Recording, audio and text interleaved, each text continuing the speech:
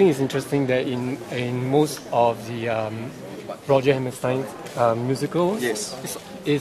it's not just fluff and laughter. And, there are a lot of things, issues they talk about, Right. political issues, racial and Yes. stuff like that. Right, right. So there's the political issue in this one. Absolutely. And I'm quite interested to know, because I don't know, how much of this musical is ever played in Germany.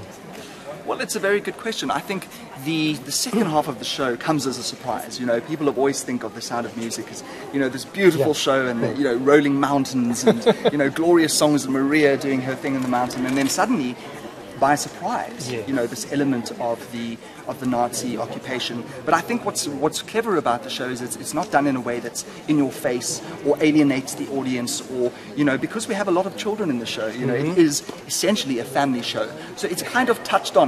We don't show any of the horrific occurrences that happened during that time, and the way that the musical is structured is that it's the start of the Nazi occupation of Austria. So we only start to get a feeling that something's in the air, and we see towards the end of the musical that there is actual physical occupation from the Nazis. And I think the fact that it is not so, we could never make it, so intensely political, and yet it is loved the world over, even in places where people are sensitive about, this aspect, this political aspect of it. I think people accept it for what it is historically, and that's kind of the show touches on it, and they focus on the real aspect, and that is the brilliance of this construction of the musical. Yeah. But would it be sensitive for it to be played in Germany for the German people? What do you think? I don't think so. I think it's been performed there many times, and I think, as I said, because it's not that it's dealt with in a light-hearted way, but because it's in the context of a musical, and we don't push buttons too intensely, I think they accept it. There are lots of museums and nods and salutes in Germany to what happened, and people are very much aware of it in a lot of art forms. People have depicted, this horrific time in the history of Germany, and perhaps some people see that as a way of healing, of moving forward and accepting, what happened. Fantastic. I'd like to ask you about what you think might be the backstory of the captain. How, he had the children, the wife, and all that, and she died. And how did he become the way he I think the most important thing to remember here is that each of these little children reminds him of his wife, and coming home to an environment where you have these seven innocent little faces looking up at you and reminding you of this woman who you adored and loved so much, who's now gone, has obviously alienated him from spending time with them. He's spent focus on his work, on his military career, and spending time more in Vienna, away from the home, which is why he gets so many of these nannies and these to come in and look after the children, and one after the other, the kids just kind of, they're not mom, so we're going to give them a hard time, so dad's got to come back and put a new person to look after the kids. So it happens full circle all the time. And eventually this remarkable woman comes into their lives and is completely different to anybody that's looked after the kids. And father starts to go, hey, wait a second, something's very different here. And we start to see that this isn't just any woman, this is Maria. And and I think he starts to become more involved. Maria gets the kids to sing again, which they used to do when mom was around, and all these things that started to bring them kids closer to the captain. Well, again. this transformation from being regimented to be happy again is what we see in the movie and the musical. Yes. What I'm curious to know is how I can't imagine him turning from, a loving father, because the kids definitely love him so much. Yes. Turning from that kind of father to the regimented kind of figure he was. Yes. So someone loving.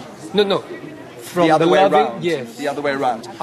Yes, well, I think again, if you focus on the fact that, he was very much a military man who perhaps wasn't as endearing as we see him once we see him in the show, in the musical.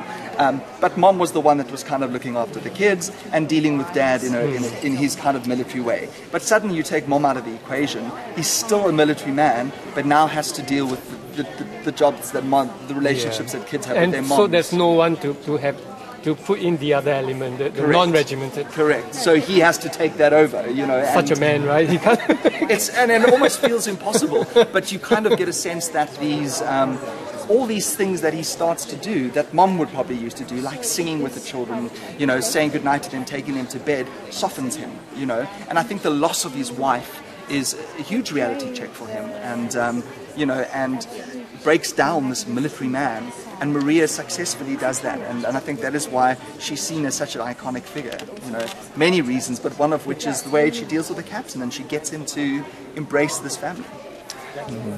The other thing that I can't reconcile is, maybe it's from the movie. I mean, we relate to the movie because we see so much of it, right? And ironically, the musical was before the movie, you know, so... The kids in the movie weren't as naughty. I can't believe that any nanny can't control this. Yes. You know? Right. So do you deal with this? Well, I think one of the things that we need to remember is that this is a show that was created in 1959, this musical. Yeah. And we are now still, in this day and age, in 2014, we are still celebrating and playing and performing this musical around the world. So now one goes, isn't it outdated? Don't people kind of go, well, this doesn't make sense anymore to kids of this generation? So one of the key aspects of putting on a musical like this in this day and age is to find ways where you can contemporize it without changing what is clearly a period piece. So what have you done? And I think one of the keys of that is the way in which the children behave. Okay. So they've got to still be kind of, you know, Austrian kids in the way that they look, in the way that they behave, but they're slightly more natural as in terms of how our modern day kids behave. So, for example, it's really important for me as a director to keep the sort of childlike nature of the children, because that's important for us to see on stage, that these children are being children. So by letting them be children as they are in 2014, they go on stage and, you know, sort of the actors, the audiences look at them and go, oh, well, those are kids like we recognize it. Other kids go, oh, those are like my friends, you know, they behave like my friends, yet they still have an element of the period, but they're certainly not behaving in the same way as kids in that period would, you know. So it's slightly more contemporized, but you don't feel like it's out of context or it's out of period. And I think that's important so that our audiences remain, it remains pertinent to them and it remains relevant to them without destroying what was, you know, a musical written in 1959, which is clearly about Austria then. Well, you've thought of everything. Well, I have a question. Yeah. Well, you work with a new cast of local kids. Yes. with every stop, and why is there a need for that? There are a couple of reasons. There are practical reasons, of course, and that is that we don't want to tour children throughout the world. You know, they've got to continue with their school careers. They've got to, you know, mom's not going to let, you know, their little kids wander around on a global tour when they should be at home and studying and doing all of those things. So there's the practical reasons of having the kids not tour with the company. But then there's also the fact that we want to embrace a little bit of each country that we go to by bringing in a local element from the show. And the best way to do that is by actually making the kids part of each country that we go to. So, you know, and I think what's, you know, people have said to me that, you know, I don't believe that we're seeing a little Singaporean boy there trying to be an Austrian von Trapp. It doesn't make sense. He doesn't have blonde hair and blue eyes. You know, it doesn't make sense. We have a black mother at best in the Carrie Underwood version. Exactly. Yeah. And I think there is enough sort of suspension of disbelief. The audience buys into this family straight away. Yes. And I think it's fantastic for Singapore to come here and go, wow, these are our kids, you know, they represent Singapore, or to go to New Zealand and say, oh, these kids represent New Zealand. So I think it's fantastic that we have that kind of local flavor, that little element of the show that is something new and fresh that each country sees for themselves. Yeah. Well, you touched on the topic of participation, and I think this is what's so special about this production, right? In that it started off as a reality show, and then it continues to have participants from every country. Yes. Is this like a a new way of promoting. Well, it's a very interesting question because a lot of people say to me, how do you advertise a show? How do you market a show? How do you get audiences to come and see a show? And if you look at this day and age of reality TV, of people choosing their Marias, of people finding draw cards to the theatre. There are lots of musicals out there that are using celebrities to, in roles so that they draw cards. And absolutely, you can see that as the same thing. Here we are in Singapore, and we have this little network of children that are in the show, and they have their own little network of people. And so suddenly you have a different kind of audience coming because they're coming to support their local kids. You're coming people that are coming to support the show because The Sound of Music is, historically so popular and famous, and they know all the songs. So yes, again, it is an additional draw card, certainly. Yes. Okay. Yeah. Just Great. something is interesting from the directors we are working.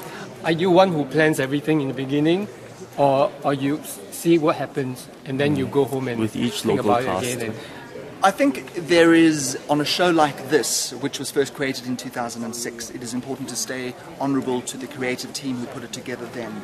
And we do that absolutely, so that this production, whether you see it here or you see it in London or Hong Kong or New York, remains true Right. to the original. So you mean this is based on the production in 2006? In 206, the I London see. Palladium Okay. version. Yeah. Okay, fantastic.